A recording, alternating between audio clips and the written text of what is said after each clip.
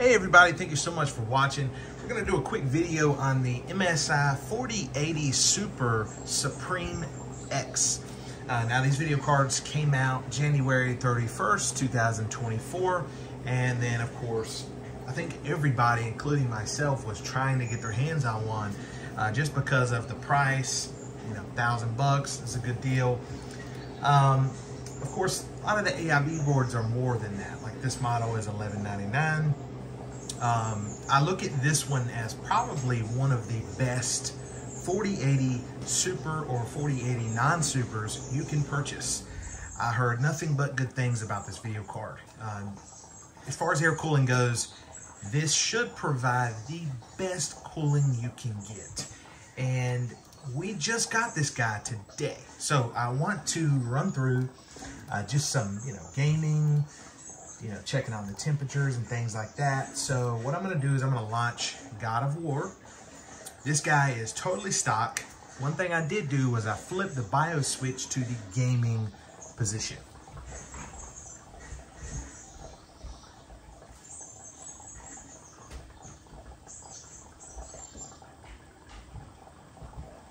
All right, so we're going to launch God of War right now. And we're gonna see how this thing runs. I'm just gonna give you my first impressions here. This thing is very big. This is a large graphics card. Now, I run a test bench, so I'm not really constrained by space. I guess the only space constraints would be I don't know, I guess my desk, if the video card was down to here. But I think it's gonna be about another 20 or 30 years before we see some stuff like that. So this is just to give you a look at it here. Right? I want you to just kind of take a look and see what this thing looks like. And I'll show you kind of how big this guy is. So you can see here, it is a little wider than my mouse. Like the fan shroud pokes out just a little more. And that'll give you just a size comparison there. It's pretty thick GPU, but it's beautiful. It's thick in a good way. All right, so you've got your 3 fans. This is the Tri-Frozer 3 design, and with RTX 40 series, the biggest things are going to be better ray tracing performance. Right, you got DLSS 3, so frame generation, stuff like that, which is a big improvement over the RTX 3000 series. Now, I came from a 3090 and I was wondering, hey, how much performance am I really going to gain? And I'm going to tell you guys right now, my 3090, if anybody saw it, that was a hydro copper. It was a Kingpin hydro copper. So, it was a pretty special GPU. So it was already performing at a level beyond a regular 3090. But then it was on chilled water. It was overclocked. It had an extreme overclock BIOS on it. So it was already fast. So anyways, just kind of getting to it, this is going to be substantially faster than a regular 3090, okay? If I'm looking at a 3090 Founders Edition, I'm going to say you're looking at 30-35% if you're comparing both stock, like right out of the box. And then if you overclock this, you can easily get another 7 or 8% on top of that. All right, now when I say overclocking, there's a lot of things that factor into that. Making the fans turn faster, increasing the power limit, increasing the memory clocks, and increasing the core clocks. All of those things together can usually account for about 7 or 8% more improvement on an air-cooled graphics card. Some may only give you 5, right? So, anyways, this card, of course, you got your 3 fans. It's got some nice little RGB going on here, and here up on the side as well. And just to bring it around the back here and let you see, you do have a nice brushed aluminum back plate. Looks pretty good, and some additional RGB. And this is your BIOS switch right here. You have silent and gaming. And yeah, this thing is pretty much, a top end 4080 Super, AIB card. Cooling should be top notch. So without any adjustments to the fans, we're going to launch into God of War here, and we're going to take a look at how this thing runs right out of the box, okay? Oh, little tripod just fell off here. That is the first time that's ever happened. All right, here we go. So we're in the game. I'm gonna bring you guys up to the top of my monitor so you can see the temperatures, and I'm gonna bring up a little on-screen display here so you can see that, all right? So as far as graphics go, this is at 4K. There's no overclocking whatsoever. There's no power limits increased. Everything is stock, okay? I don't even have MSI Afterburner open. So this game absolutely destroys God of War in 4K, okay? We're running DLSS on quality mode. And from the looks of it, this graphics card is running about 55 Celsius, 56. We'll give it a couple minutes to just settle in.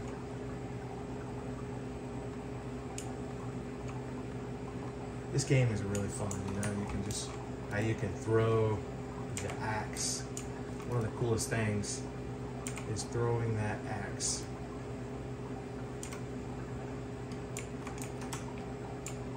I think 150 frames in this game is enough.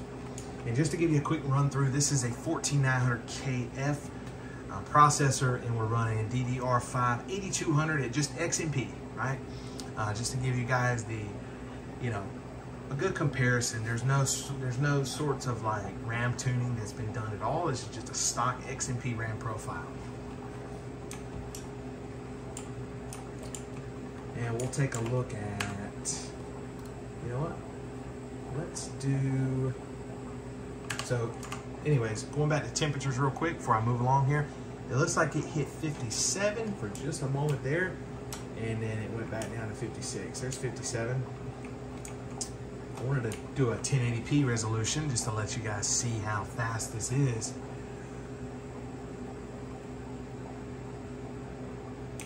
It's running 2820 on the actual boost. 56 degrees. It's less than 300 watts right now, which is impressive.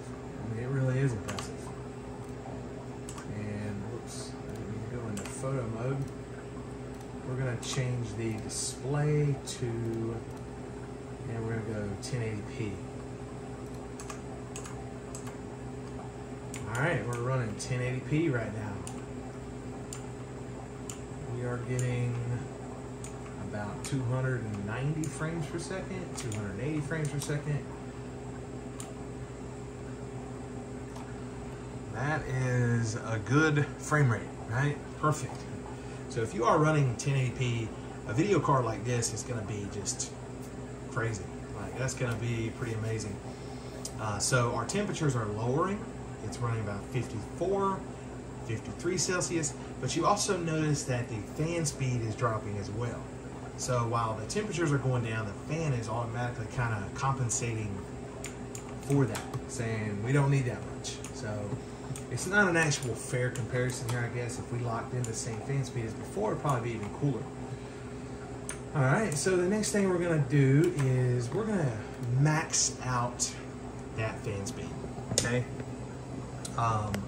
Anyways, the GPU right now, how it sits, is completely silent. I mean, this sounds amazing. I don't hear anything. Feel that? I just feel a lot of heat coming out very slowly across the whole side of the GPU. Them fans are just barely turning. And any kind of, this card itself is absolutely silent, but I will say that my power supply has a screaming problem. I'll try to put the phone to it. If you guys can hear that, but it's an EVGA 1300 G plus, or P plus actually, power supply, and it has screamed since day one. But the actual video card itself is completely silent, okay? It screams like that with any video card. The higher the power, the more it screams. So, as far as coil whine goes, I'm gonna say there's a 0. And we're going to go back, you know what? Let's go back to 4K.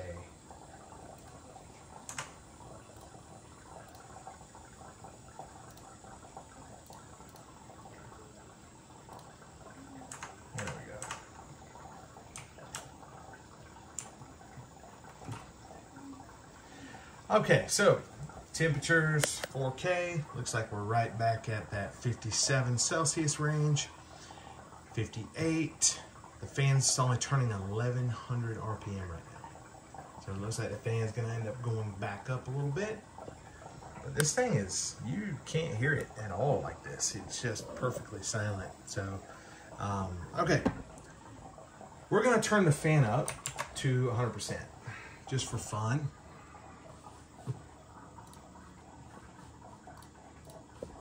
Let's go ahead and turn this guy all the way up here.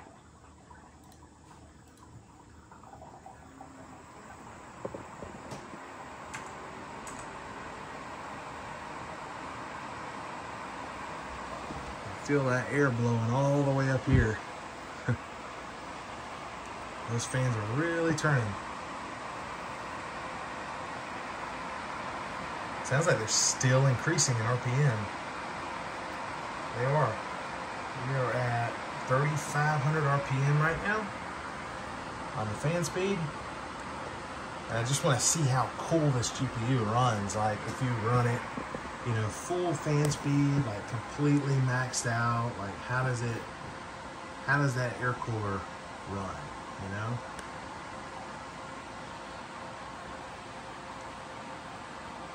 All right, so this is gonna be a 100% fan speed on the 4080 Super Suprim X. So far we're down to 47 degrees, 48.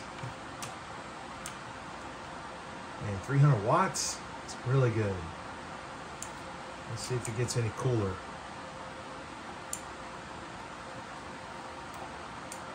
And this is 4K, God of War.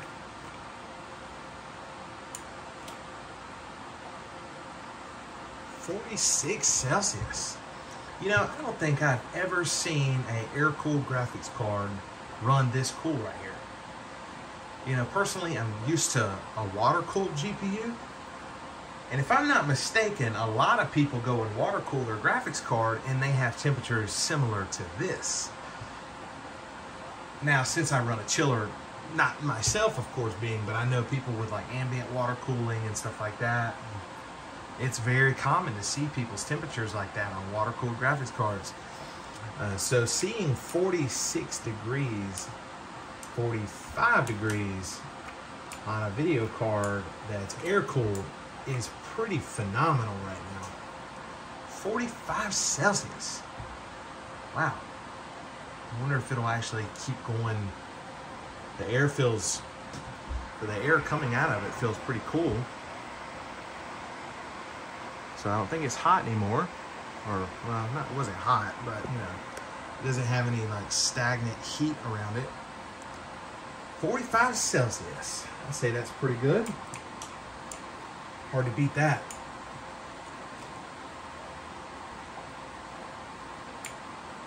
Man, this 4080 Super is just very powerful. I'm telling you. Getting 160 frames a second in 4K on God of War on high settings is pretty amazing. Like, it's kind of like, whoa, that's impressive. That is really impressive. 3,500. You know, those fans really turn. They do. They really turn. 45 Celsius. 44.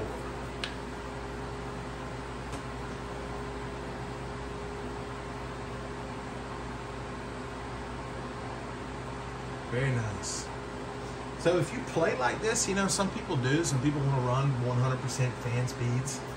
Some people just want that 100% peak performance. They don't care about anything else.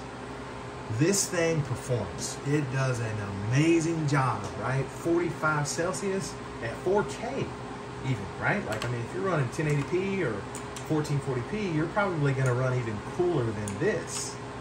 So let's see what 1080p looks like. Actually, we'll start with 2560 by 1440.